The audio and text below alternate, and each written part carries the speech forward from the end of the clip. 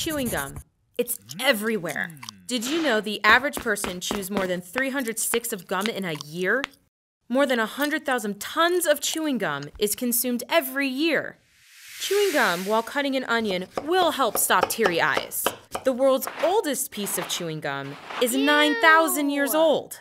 There are rumors that chewing gum has existed since the ancient Greeks, who chewed resin from mastic trees.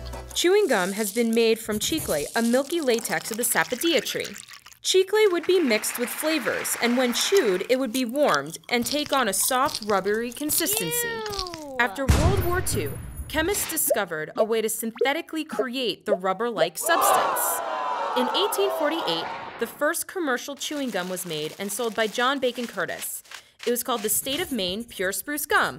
In 1928, Walter Dumur accidentally created bubble gum, which was less sticky and more flexible than earlier gums. And in the 1950s, sugarless gum was introduced. Today, gum is made by melting and purifying the gum base.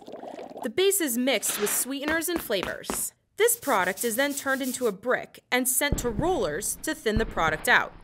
It is then scored or shaped into its final form. Later, it's stored in a temperature-controlled room before its finishing flavors and textures are created. It is then packaged and sent to stores. Great news! Chewing gum doesn't stay in your body for 7 years if you swallow it. Chewing gum, who knew?